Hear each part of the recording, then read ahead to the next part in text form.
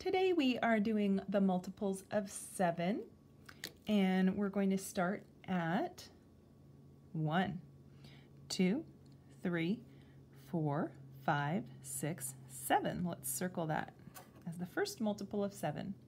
Okay, we'll start here at 7 and count another multiple of 7. Ready? Go.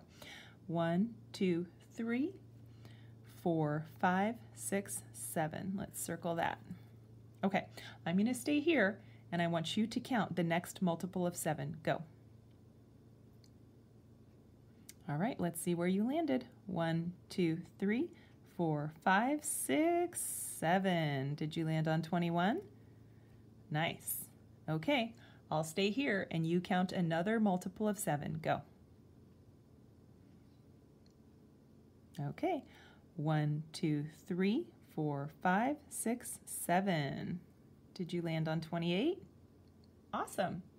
Okay, so you will continue and finish the whole page and then go back and read the multiples of 7. So far we have 7, 14, 21, 28.